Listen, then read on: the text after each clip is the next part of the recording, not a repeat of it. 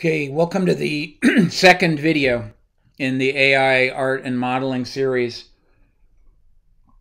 So this is officially part one. The first one covered earlier is part 0. And sure enough, these are examples of AI art that I've produced using different tools.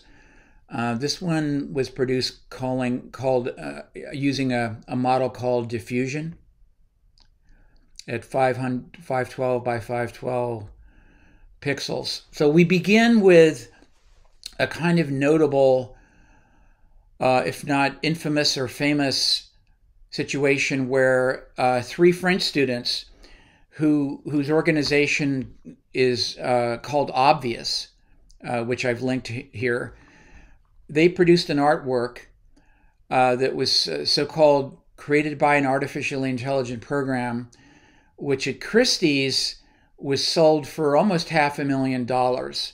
And this was about 3 years ago, October 2018. So, I mean, this kickstarted a lot of discussion, clearly, in the business art world, as well as in the art world in general. And, if you're interested in this, you could look up Edmond de Bellamy, which is the title. This is a portraiture, presumably, of Edmond de Bellamy. And you can kind of look into this whole event, this news event, and come to your own conclusions. So I would say definitely in my own experience in terms of machine learning, it really matches this cartoon. You pour data in, if things don't look the way that you like them, you think they should be looking, stir the pile until they start looking right.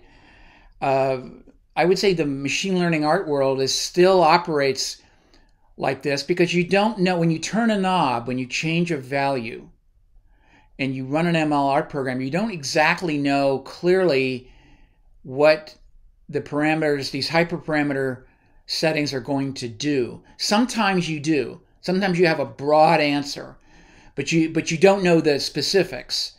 If you change the number from 2 to 3, what's it going to do? You may know kind of on a macro scale what happens. And so, yeah, I think the cartoon to some extent is emblematic of this field.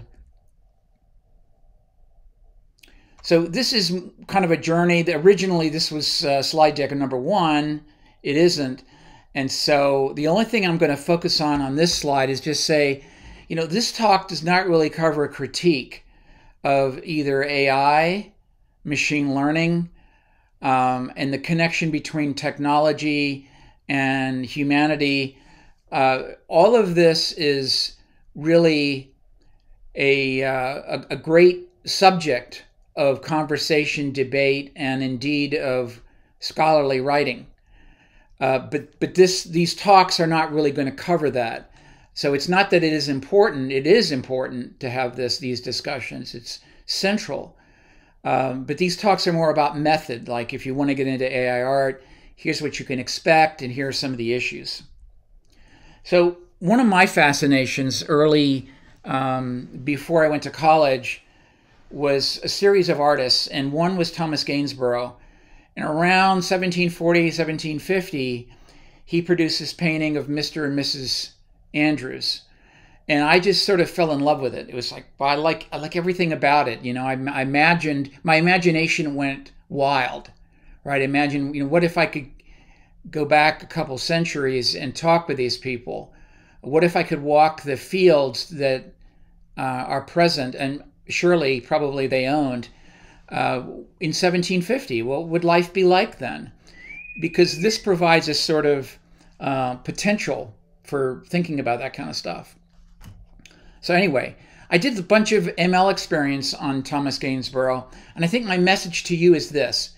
If you have an artist that you like, or a designer, start with that designer, start with that artist, and then play around with ML art based on something that you already love and something you already appreciate and enjoy. For me, it happened to be this painting.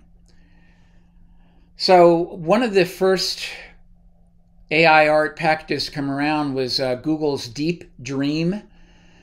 And you can see kind of the results here. Now, Deep Dream is available through Colab Notebook. It's available, I think if you say there's a Deep Dream generator, that if you Google that, you'll find stuff. And it looks pretty bizarre, right? I mean, it looks like a bunch of animal faces are placed in areas that are consistent with the original painting. So anyway, there are some hyperparameter knobs you can twist and turn on this kind of thing. Something that is more recent, as of summer 2021, is a non-StyleGAN modeling type called diffusion. And this is based on work that has been around, just like StyleGAN inherits from the original GAN paper. Same thing with diffusion. I mean, diffusion has been around, certainly within physics. It's central to the study of heat, for example. In terms of images, people have been working on this for years, but this is actually Catherine Crowson's notebook that produced this. And what's kind of weird is it produced it from this image. It's like you look at this image and you look at this, and, you know, I sort of shook my head and went, what the heck is going on here? This is really cool. I mean, I think it's cool. And it's something that I think, you know, captures the imagination and has a color palette, which you'll hear about in painting, not unlike this. A lot of the 18th century painters, a lot of painters for about 200 or 300 years used what's called a dull palette. And the dull palette is in contrast to, say, the palettes that some of the Impressionists used in the latter part of the 19th century. They used very deep, rich, bright colors, which you're just not going to see in this kind of artwork. So anyway, yeah, this kind of got me all infatuated, and I wanted more. I wanted to see what else it could produce. You may ask, well, why aren't Mr. and Mrs. Andrews there? Well, maybe they are there, but, you know, they're rocks and pieces of a hill. You know, that's what I found with some of the AI art. This is based on some studies I did with John Constable, who was kind of a generation younger than Gainsborough. So I produced this and enjoyed it. It's a great landscape. John Constable did not paint it. I think the key point of this slide, though, is to this word fake or remix. Now, I like remix. I think remix culture is an integral culture within the art scene. It's something that is done both for text as well as imagery and video and music, especially. Fake is a more sort of pejorative term, right? But it's something you need to be aware of. So people who are doing negative things that are either unethical or perhaps illegal, you will see in the news where the word fake will be applied. But having said that there are criminals out there and unethical people that will take advantage of it, there's still a lot of, that's true of any technology, really. And there's a huge amount of creative artists and designers that are doing really cool things. And yeah, I mean, you could say, well, it's a fake, but I guess I prefer to say it's a remix, or it's just creative production without sort of stepping over the line. This is an original by John Constable. And in fact, I think this was actually created from this. This was used as an initial image for one of the AI art programs that I ran. And this is Wivenhoe Park in Essex, painted around 1816. So what's really going on with some of this diffusion? I said I'm using a diffusion notebook.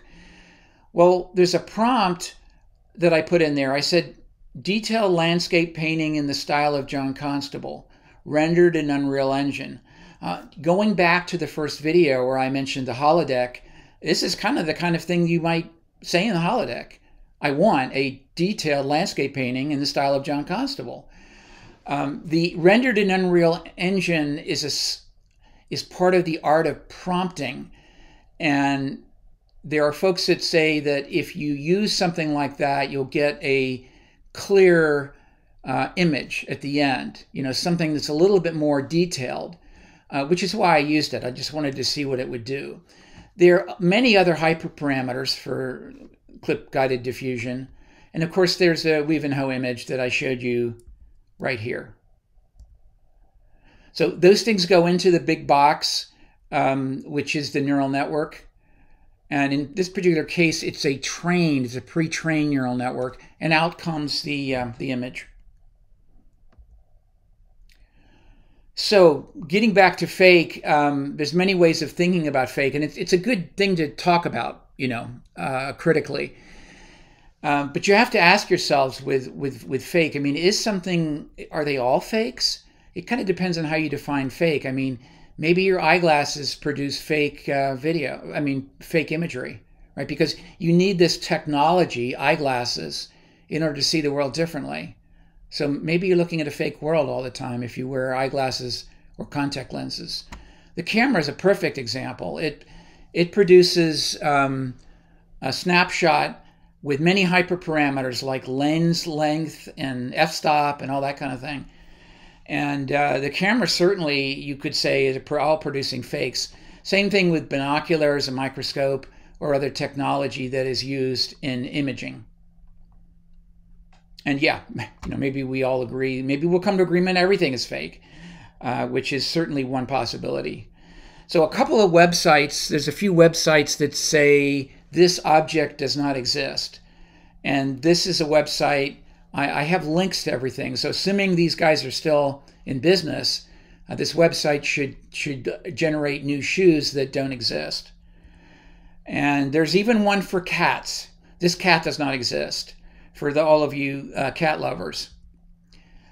And this is from NVIDIA's research and work and code, and represents somebody that doesn't exist. There's just a photograph, as it were, but there is no person that looks exactly like this.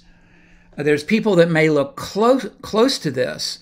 And there's an area within AI art called projection, which allows you to explore that kind of thing, and indeed image search through Google or other tools. Now, how can you tell by looking at it that the person doesn't exist and could have been created synthetically?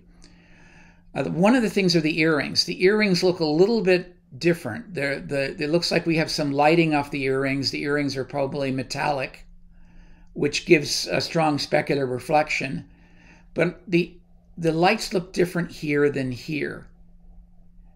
And yeah, you can't see any ear right here. You see part of her ear over here, and that kind of looks reasonable, right? But over here, she's tilted in one angle, so perhaps that's why I don't see the ear. I guess I was expecting to see some ear, but the real giveaway with this is in the specular reflections on the eyes. You'll notice that you see a couple of dots here where you see two dots that are right next to each other right here on this eye. So that indicates, when you look at something, if you look at somebody's eyes when they are pointed towards something that may have lights or reflections, those images, those light images, should be very similar because the eyes are converging on the same thing. And so there's a link down here on eye light reflections and how these can be just one of many indicators to determine whether an image is real or not, or synthetically generated. This is a really good overview of a lot of the work that NVIDIA has done, including their latest incarnation called StyleGAN 3. So I highly recommend this, watching this video. I think it's about 10 minutes, but it's definitely worthwhile.